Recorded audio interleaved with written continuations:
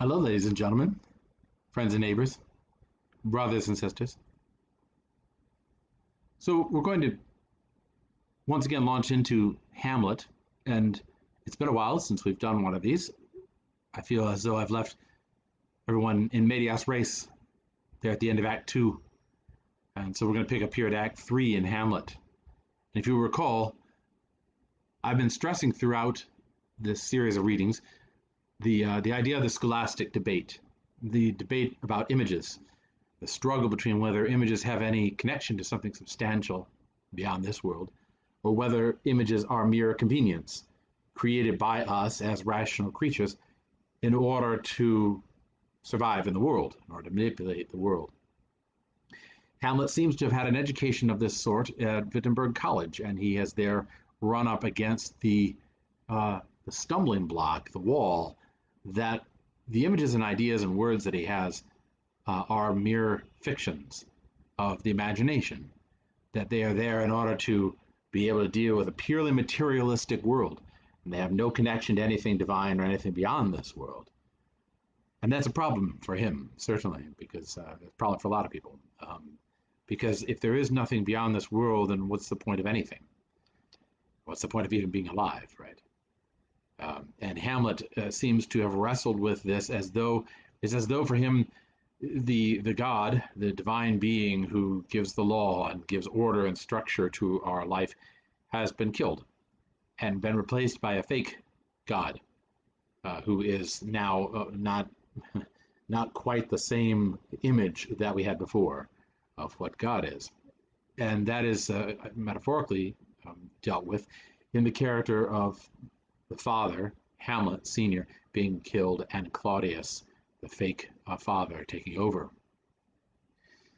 So here in Act 3, we have what is undoubtedly one of the most famous speeches of Shakespeare in all of his corpus, and maybe even one of the most famous speeches in English literature, period.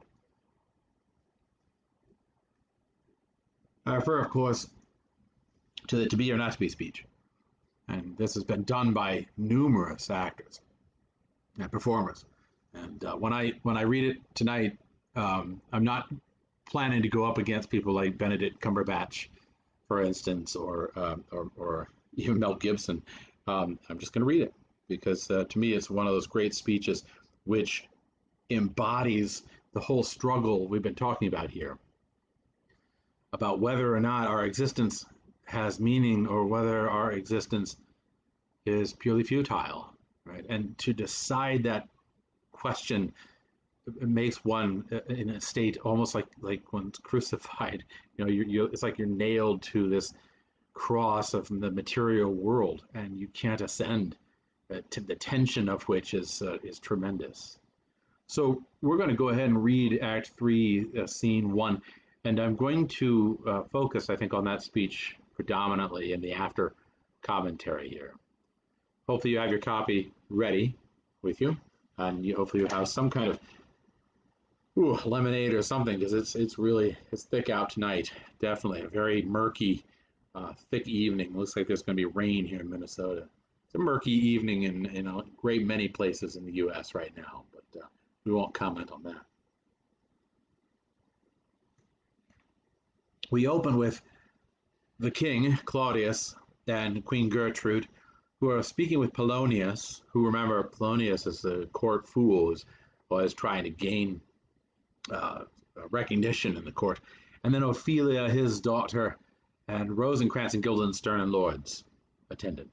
The king opens. And can you by no drift of conference get from him why he puts on this confusion, grating so harshly all his days of quiet with turbulent and dangerous lunacy? Rosencrantz says, he does confess he feels himself distracted, but from what cause he will by no means speak. Guildenstern, nor do we find him forward to be sounded, but with a crafty madness keeps aloof, when we would bring him on to some confession of his true state. Did he receive you well? Says Gertrude.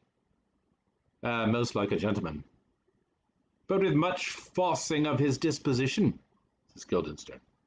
Nigger of question, but of our demands most free in his reply. Did you assay him to any pastime? Madam, it so fell out that certain players we overwrought on the way. These we told him, and there did seem in him a kind of joy to hear of it. They are here about the court, and as I think they have already ordered this knight to play before him. 'Tis most true, says Polonius, and he beseeched me to entreat your majesties to hear and see the matter. With all my heart, says the king, and it doth much content me to hear him so inclined. Good gentlemen, give him a further edge, and drive his purpose into these delights. We shall, my lord, says Rosencrantz, and he and Guildenstern exit. Sweet Gertrude, leave us too, for we have closely sent for Hamlet hither, that, as 'twere by accident, may hear affront Ophelia. Her father and myself, lawful espials, will so bestow ourselves that, seeing unseen, we may of their encounter frankly judge, and gather by him as he is behaved, if be the affliction of his love or no that thus he suffers for. I shall obey you, says the queen, and for your part, Ophelia, I do wish that your good beauties be the happy cause of Hamlet's wildness. So shall I hope your virtues will bring him to his wonted way again. To both your honours. Madam, I wish it may, says Ophelia. And the queen exits. Ophelia, walk you here. Gracious, so please you. We will bestow ourselves. Read on this book. That show of such an exercise may colour your loneliness. We are oft to blame in this. 'Tis too much proved that with devotion's visage and pious action we do sugar o'er the devil himself. Oh, 'tis too true, says the king. How smart a lash that speech doth give my conscience. The harlot's cheek beautied with plastering art is not more ugly to the thing that helps it than is my deed to my most painted word. No heavy burden. I hear him coming. Let's withdraw, my lord. Enter Hamlet.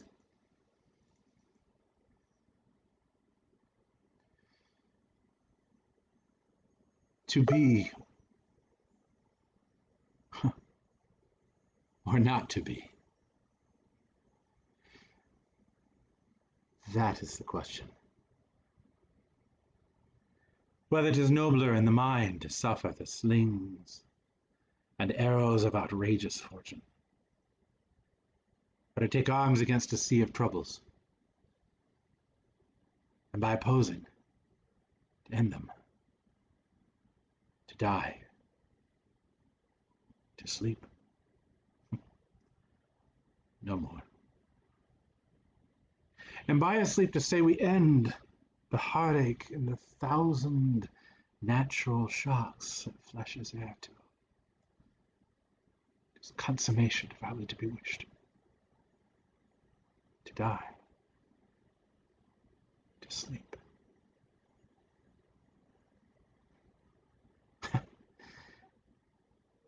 To sleep, perchance to dream. Aye. Therein lies the rub. For in that sleep of death, what dreams may come when we have shuffled off this mortal coil must give us pause.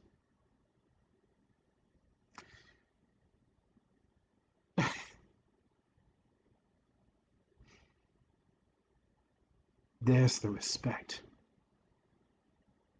It makes calamity of so long life. But who would bear the whips and scorns of time, the oppressor's wrong, the proud man's contumely, the pangs of despised love, the law's delay, the insolence of office, and the spurns that patient merit of the unworthy takes, when he himself might his own quietus make with a bare bodkin.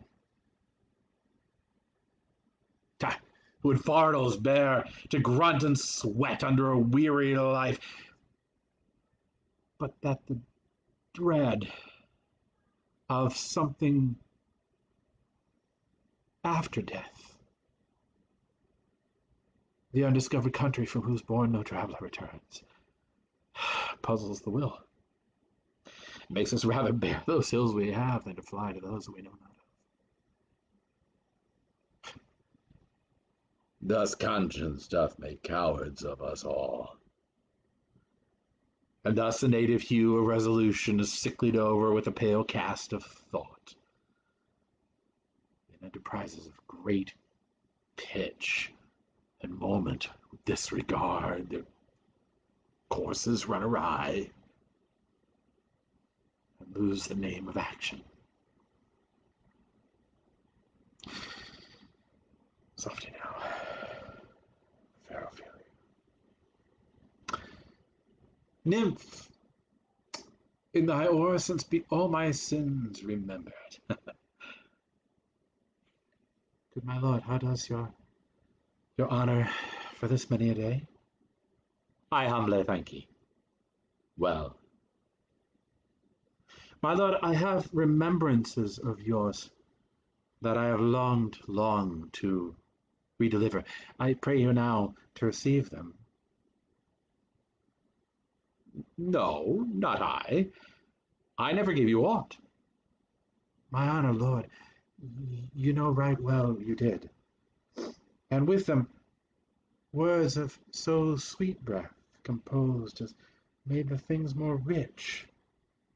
The perfume lost. Take these again. For to the noble mind rich gifts wax poor when givers prove unkind. There, my lord.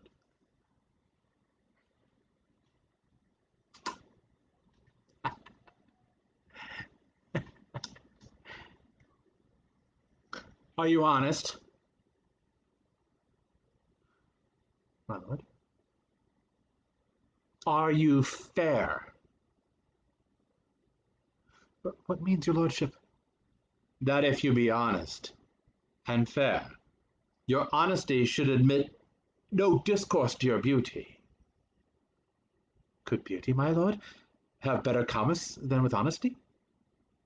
Aye, truly. For the power of beauty will sooner transform honesty from what it is to a bawd than the force of honesty can translate beauty into its likeness. This was sometimes a paradox, but now the time gives it a proof. I did love you once. Indeed, my lord, you made me believe so. You should not have believed me. I loved you not. Virtue cannot so inoculate your old stock that we shall relish of it. I was the more deceived. Get thee to a nunnery. Why wouldst thou be a breeder of sinners? I am myself indifferent, honest, but yet I could accuse me of such things that would better my mother had not borne me. I am very proud, revengeful, ambitious, with more offences at my beck than I have thoughts to put them in, imagination to give them shape, or time to act them in. What would such fellows as I do, crawling between earth and heaven? We are errant knaves, all, believe not of us. Go thy ways, to a nunnery. Where's your father? At home, my lord. Let the doors be shut upon him, that he may play the fool nowhere but in his house. Farewell.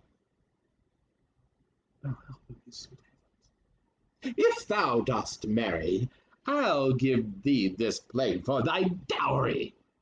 Be thou as chaste as ice and as pure as snow, thou shalt not escape calumny. Get thee to a nunnery. Farewell. Or if thou will needs marry, marry a fool, for wise men know well enough what more monsters make of them. To a nunnery go, and quickly too, farewell. I have heard of your paintings. Well enough. God hath given you one face, and you make yourselves another. You dig and you amble, and you lisp and you nickname God's creatures, and make your wantonness your ignorance. Go to. No more. It has made me mad. I say we will have no more marriage. Those that are married already, all save one, shall live. The rest shall keep as they are. To nunnery. Go. And he exits. Oh, what a noble mind is here overthrown. Courtier, soldier, scholar's eye, tongue of sword, the expectancy and rose of the fair state, the glass of fashion and the mold of form, the absurd of all observers, quite now. And I of ladies most enchained and wretched, that suck the honey of his musicked vows. Now see that noble and most sovereign reason, like sweet bells jangled out of time and harsh, that unmatched form and nature, stature of blown youth, blasted with ecstasy. Oh, woe is me, to have seen what I have seen, to see what I see. The king advances. Love? His affections do not that way tend. Nor what he spake, though it lacked form a little, was not like madness. There's something in his soul, o'er which his melancholy sits in brood, and I do not doubt the hatch and the disclose will be some danger, which for to prevent, I have, in quick determination, thus set it down. He shall with speed to England for the demand of our neglected tribute. Haply, the seas and countries different with variable objects shall expel this something settled matter in his heart. Wrought his brains still beating puts him thus from fashion of himself. What think you of it? Oh, it shall do well, says Polonius. But yet I do believe the origin and commencement of his grief sprung from neglected love. How now, Ophelia? You need not tell us what Lord Hamlet said. We heard it all.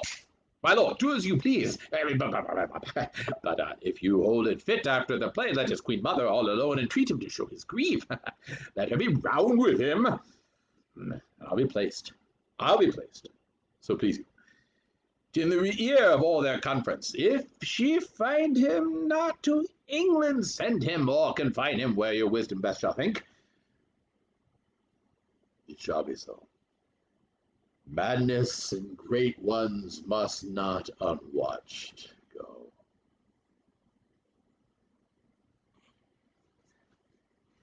There's the end of that. I love that ending too. Shakespeare always has these endings for his scenes, or frequently has these endings for his scenes, where he has a royal couplet. You know, the lines rhyme at the very end. So it's an iambic pentameter, but then it's two words that rhyme together, and it has this force, this dynamism that sticks in the ear, and you know, oh, the scene's definitely end. And you know, it's like dun dun dun dun. You know, this ending. It's great. I love it.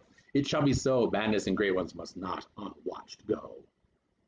Well, one, you know, immediately you could touch up and say, well, why shouldn't madness and great ones unwatched go? I think it's because the king doesn't think Hamlet's actually mad. I think he thinks that Hamlet is pretending to be mad so that he can get a leg up on Polonius or on Claudius, so he can actually find a way to kill Claudius and take his throne. Why does he think that? Well, I think it's because Claudius himself did that to his brother. And if you want to talk a metaphor, it's almost like that fake God now is out to get you. You know, that fake father's out to get you, and he perceives that you are treacherous because he is treacherous. Hmm. So he's going to send Hamlet to England, and as we find out later, he's sending him to England not to get the tribute, but to get him killed in England. So that's going to come later. But right now, he's planning just to send him away to England. Remember, this is an English play, but it's set in Denmark. So to send him to England would be during the Danelaw.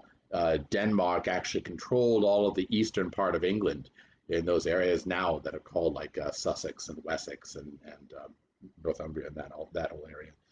But that was all controlled by the Danes, and so when he's sending Hamlet over there to England, it's in order to get the tax, the tribute from the English that have been conquered by the Danes. But Polonius still thinks that it's all due to love that Hamlet has lost his marbles. He doesn't think that Hamlet's play acting. Why? Because I think Polonius, on the one hand, is a fool, but also I think because, and he's a fool not just because he doesn't see the political possibility, because I don't think he does, but he's a fool also because he takes what I think is a tremendous crisis for Hamlet, this crisis of faith and of soul and reality, and he reduces it to hormones.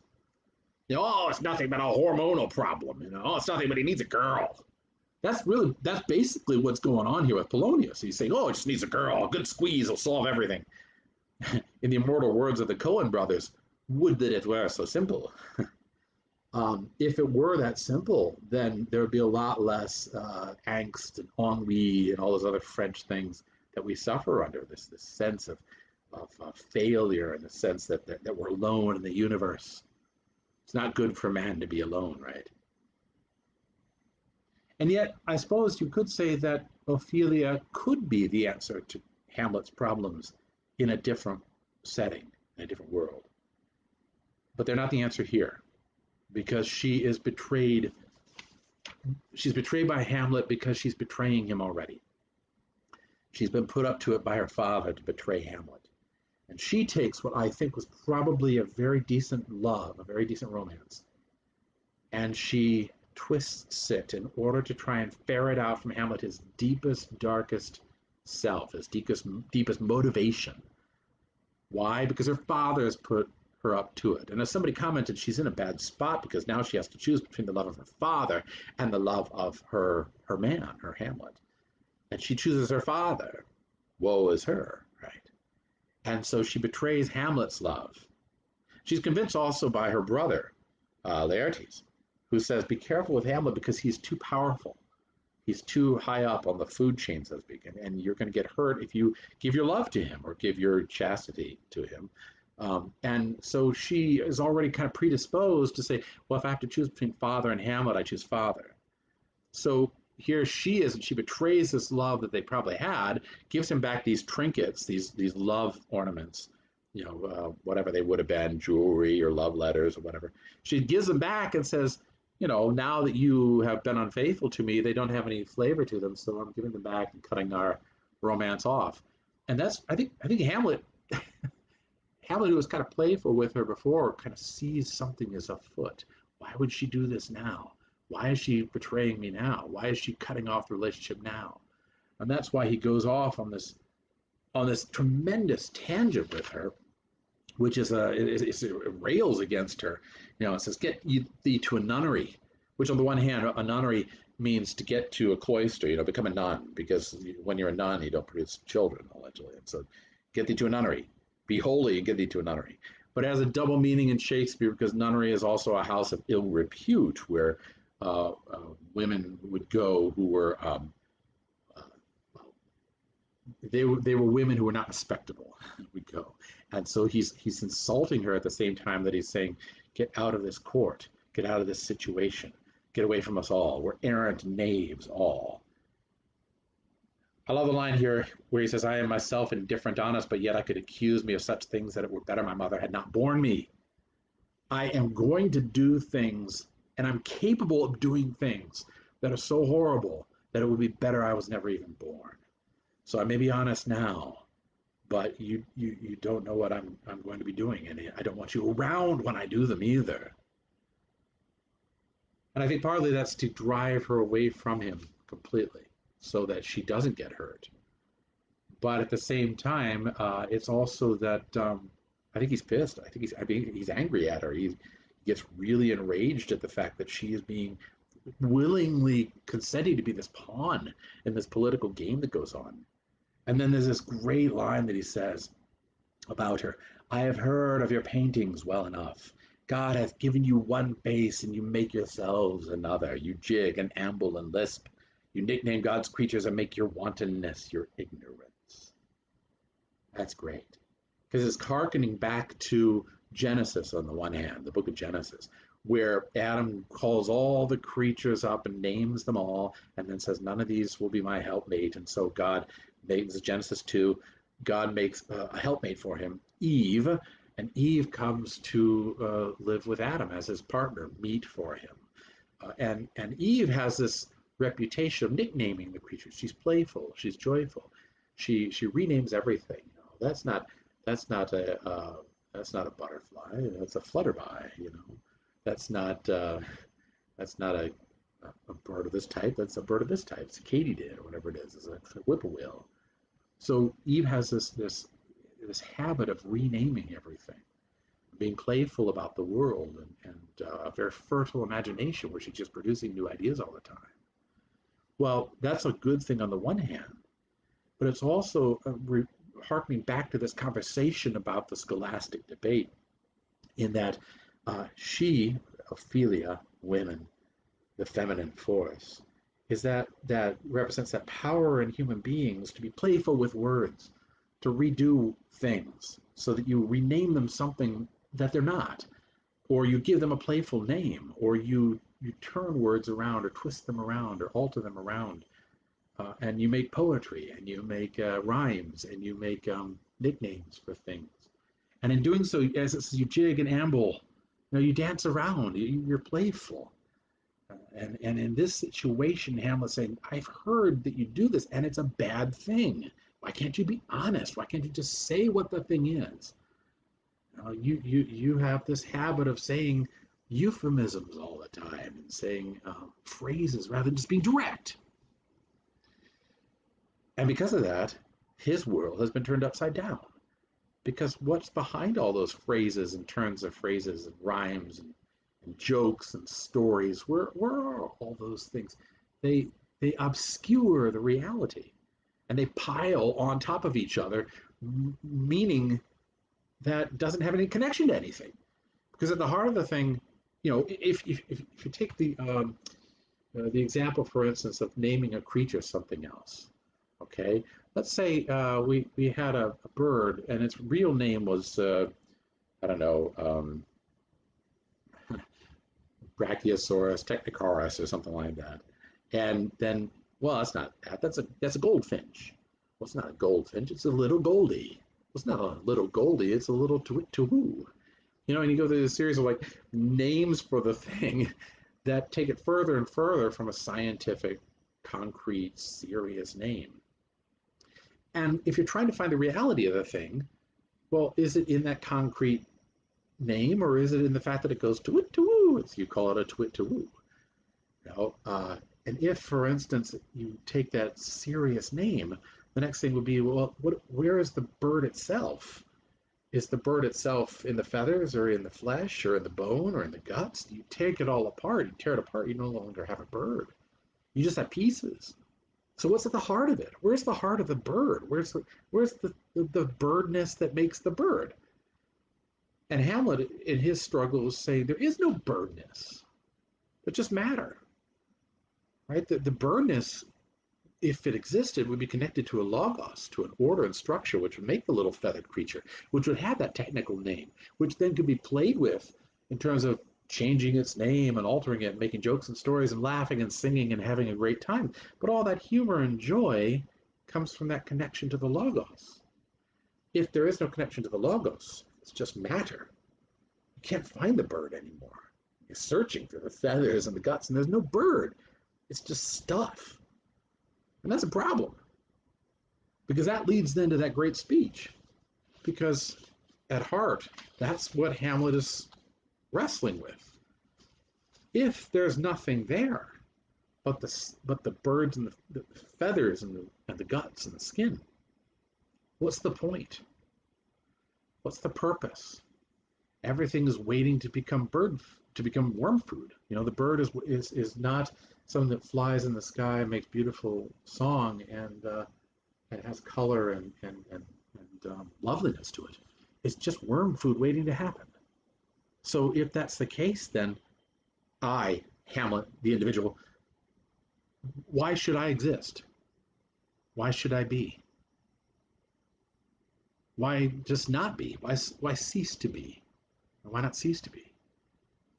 He's talking about suicide, by the way, in this speech. And if you didn't get that drift, the line is his own quietus make with a bare bodkin. A bodkin's a knife. Quietus is sleep, death, suicide. Who would suffer all these things, Hamlet says, without any purpose to life? Who would suffer the slings and arrows of outrageous fortune? Who would endure being insulted? Who would endure being cut off from other people? Who would endure being rejected in love or demoted or fired? Or if there was no purpose beyond this world? Because if you're going to get fired, you might as well torch the place if there's no purpose, right? If you are going to be rejected in love, you might as well go violent if there's no purpose to life. You know, I can't help but comment on the current situation. We see so much violence right now in our world. Not just violence as in burning things and beating other people up, although that does exist. We also see verbal violence, yelling and screaming, and alteration of words, and visual violence in movies, and um, violence in architecture, if you will, and violence in musical styles. And I can't help but think that violence, that kind of rage, gets called up because there is no purpose beyond this world for so many people. If there were purpose beyond this world, you would have a reason to be, to exist. If there is no purpose beyond this world, your only reason to exist is to make as big a splash as you can before you become worm food. And Hamlet's bringing that very thing up. He says the only thing that keeps us from not enduring these things, the only thing that keeps us enslaved to our boss or to our job or to our family or to our duties, is that we're afraid. We're cowards. We have a cowardly fear of that undiscovered country. But what we really want, because this is such a burden, life is such a burden, it's so long life. What we really want is just to sleep, just to quiet, end it. And keep that word in mind, by the way. Sleep, he says, by a sleep, to die to sleep, and by a sleep we say to end the heartache and thousand natural shots that flesh is heir to. That idea of sleeping, keep that in mind. It'll come up later on in the play. But he says that what we desire is to sleep, to end all of this. And the only thing that prevents us from doing so is that we're cowards. We're frightened of what's going to come afterwards. And that's a very dark vision. I'm not saying Hamlet's right. I'm saying that he has a very dark vision here. Because if, for instance, we had the vision that we are working towards the New Jerusalem, or that we're working towards the happiness of all human beings, or that we're working to do the will of the Lord, or that we're working to fit into the Logos, or even that we're working to maintain the balance of the universe, sort of a Buddhist way of looking at it. Even if we had that, we would have very positive, much more positive motive for doing what we do. But as it is, Hamlet is saying that none of that is reality, he says. All that is subordinated to this fear, this cowardice, this fear of the undiscovered country from whose bourne no traveler returns. That is, after we die, we cross over this sea, this ocean, and we go to this undiscovered country, right? And from whose bourne, whose beach, no traveler ever returns from that. So it's like this country beyond there, and we're frightened of it. What if we went violent and then we died and we found out that there was a judge and the judge judged us for being too violent? Or what if we took our own life and we died and we went to the next world and we found out that the judge didn't like that and we would be punished? That's why we don't take our own life, or we don't go violent, and that's why we endure the things that we endure. Not because they give us joy, not because they are the right thing to do, not because they motivate us to build heaven on earth, or maintain the balance, or do the will of the Lord. Rather, we endure the fardels. Who would fardels bear? We endure to grunt and sweat under a weary life because of dread, fear of something after death. And he says that's why we are all cowards. Conscience, right, makes cowards of us all. And in this case, conscience is conscientia, with knowledge, conscientia, with knowledge of that other world. If we didn't have knowledge of that other world, the sky would be the limit. Anything would go. If we didn't have knowledge of that other world, we'd be like any other animal. And we would just do what we had to do to survive and to gain pleasure and to reproduce the species. As it is, we have this terrible, terrible burden of being conscious. And our consciousness, our awareness of our situation, the fact that we suffer and we know that we suffer, that makes us different from every other animal. And because we have a knowledge of the afterlife, from where it comes, we don't know. We have a knowledge of the afterlife, and that causes us to be cowardly, to dread things, and not to boldly go where no one has gone before, where no man has gone before. And I like it, in this speech, there's a lot in this speech. It's just incredibly powerful testimony to the struggle that he goes through between images having a purpose or point and images having no purpose or point. But it's also interesting how it's situated, because you see movie versions where this comes as an isolated event, like with the Mel Gibson version. You see movies that are slavishly faithful to the text, like the one done by Kenneth Branagh. You see other versions which are really remarkably set, like there's one with Ethan Hawke where he does the to be or not to be speech in a Blockbuster video, which for the younger set out there was a time when you'd go and rent videos from a store instead of streaming them. And the setting of this speech makes a world of difference. The Mel Gibson one, it does it in a tomb surrounded by bones, and the Kenneth Branagh he does with mirrors all around. And then in the Blockbuster one, when you're seeing all those images, that fakery and fake stuff blowing up, and you're debating whether to kill yourself. Very powerful stuff.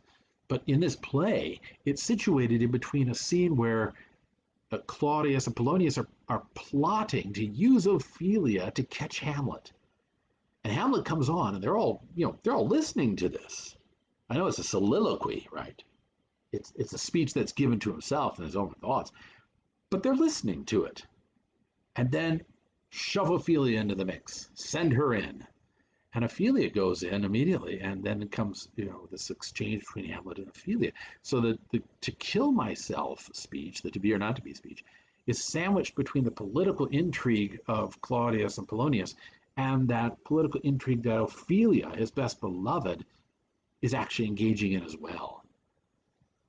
If you say that, it's not right for man to be alone because his thoughts tend to this to be or not to be speech, then the obvious thing would be to give him a partner, a woman to help him out, or for a woman to give her a man to help her out, somebody who could help them through this crisis that they're having. And Shakespeare takes that and tropes it and says, well, here is the person who could help Hamlet, but she's a traitor like the others are traitors too. And finally, at the end of the speech, I love how he says, we lose the name of action, these enterprises of great pitch and moment. And all enterprises of great pitch and moment lose their name of action when we start considering this purpose or purposelessness, what the Greeks called telos. When we lose that sense of telos, or end goal or purpose, then suddenly we are in the realm of acedia,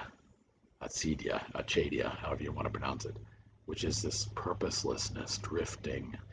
And so we lose the name of action, even though the action here is to kill himself, to be realistic. So it's glad that he doesn't lose that purpose. But all action kind of loses its purpose in the face of this. And if that, folks, if that's the end result of subscribing to the nominalist position, well, you can judge for yourselves, but it seems to me Shakespeare saying it's a lethal way to look at the world. As a philosophy to be adopted, Shakespeare says here, and also in other plays like Romeo and Juliet, for instance, to adopt the nominalist position is lethal to life. The the realist may have its problems. The realist position may have its problems, but to adopt the nominalist position, whew, boy, you're one bare bodkin away from making your own quietus.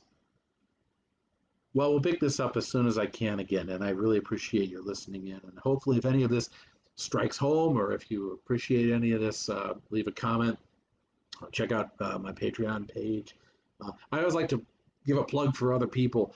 So I give a plug right now for the Claremont Institute and for the American Mind podcast. Really good stuff. I also give a big plug. He doesn't need it, but I'm going to give it anyway for Victor Davis Hanson.